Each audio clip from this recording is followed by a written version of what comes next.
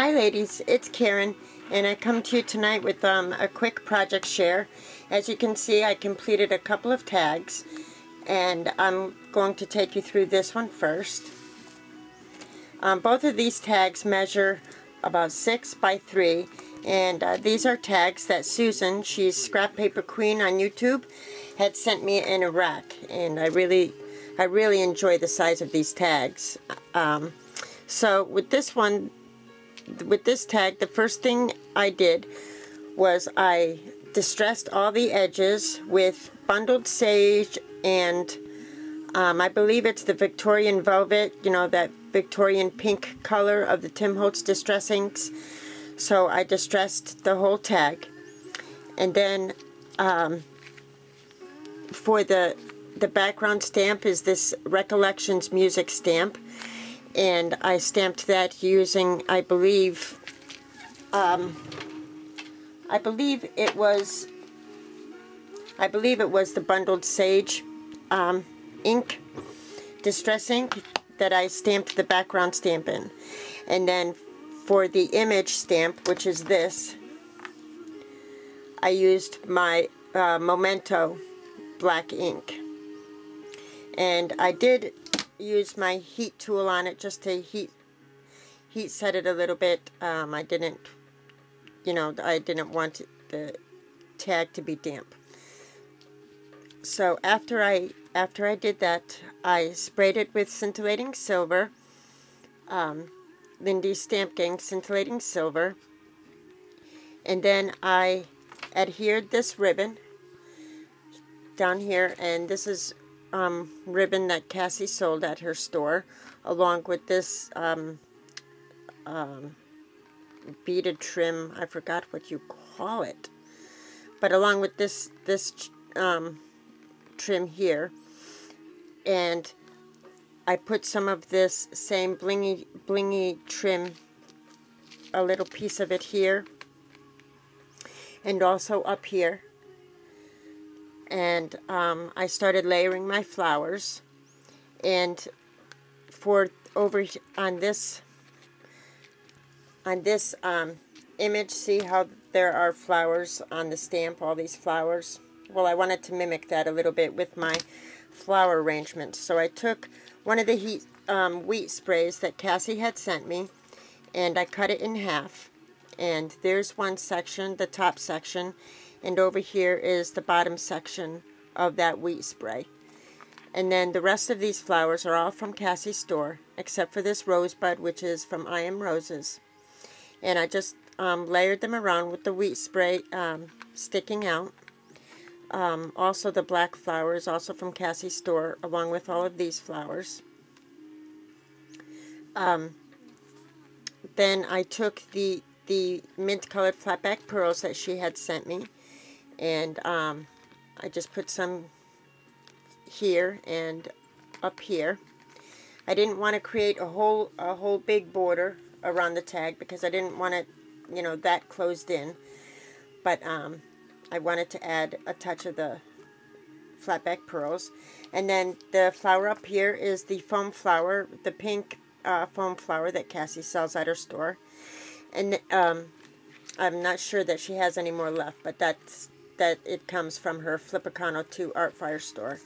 And then for this beaded trim down here, it's just some trim that I'd picked up at Joann's at one time in their clearance bin, and it has the beaded trim on it. So I just adhered it to the back so that all you could see is the beads hanging down.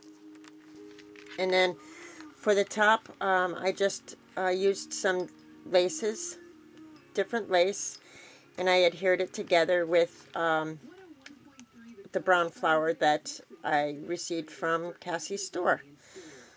So that's the one tag, and I think it came out really cute. I really love this stamp, and I just think it came out really sweet. So it was a simple tag. And then this other tag, I did the same sort of thing. I went over the edges, distressed the edges with the walnut stain distress ink, and also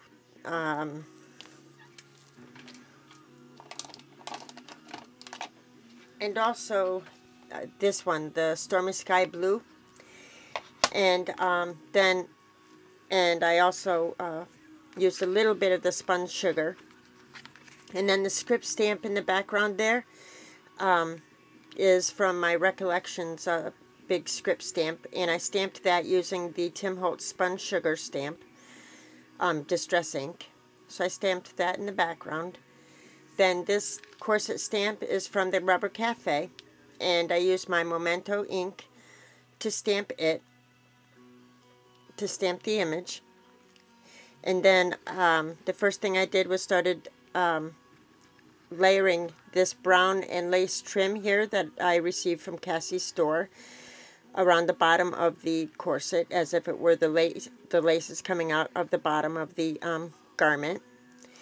I also put some of the small white lace around the top here. That's lace from Hobby Lobby. And then I put these tiny little blingy, this tiny bling, you know, as the buttons going down the corset. And then just as added something, I used my glitter pen and outlined the corset with my glitter pen. You know, I went over all the lines just to make it shimmery. I didn't go over the tag with the scintillating silver. I just wanted the corset to shimmer. And then these laces here, this is one that Cassi had sent me in Iraq. I believe this is one I purchased at I believe both of these are ones that I purchased at Joann's. And this is a beaded trim that I received from I got from Etsy. This is one of the little flowers that Lydia had given me in the little bag of flowers she had given me in a recent rack. Thank you so much, Lydia. And this crocheted flower here is actually Scrappy K. Sue had made a few of these, and she had sent me a bunch. And this one was actually, I believe, yellow, and I sprayed it with my Lindy Stamp Gang to change the color to more of a brown coppery to match the tag. And then I used the, you know, this I forgot what you call them, this buckle slide that I got from Elizabeth at Beady Bomb Bomb. And the halfback pearl is from Saw Crafters. And the lace I layered underneath, I believe it's from Hobby Lobby. And so I, you know, layered that lace and then the crochet flower on top. I really love the crochet flowers. Thank you so much, Kesu. And then these two flowers are from Cassi's Artfire store. The two black flowers. And then I just fed a bunch of fibers, dark, deep brown fibers and one white fiber through the top, and then I tied them together with a piece of twine. And that's it. It's, you know, it's just a simple tag, but I think it came out really sweet. I like the way the corset shimmers. I hope it, you know, I hope it's showing up in the video because it's really cool. It's really cute. And I really love that stamp.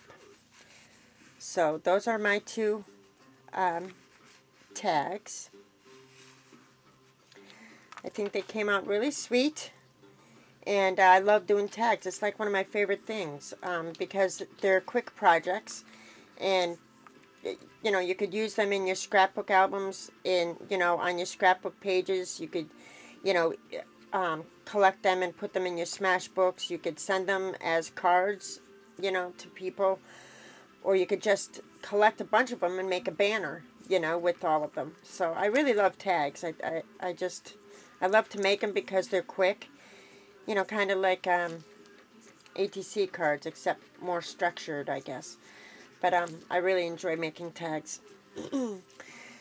So those are the two that I've made last night and today.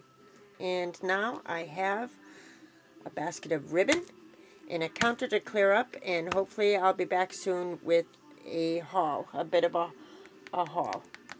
So thanks so much for watching, ladies. I appreciate it. If you have any questions about these tags or anything that I use to complete these tags, please leave a comment, and I'm sure I'll talk to you soon. Goodbye now.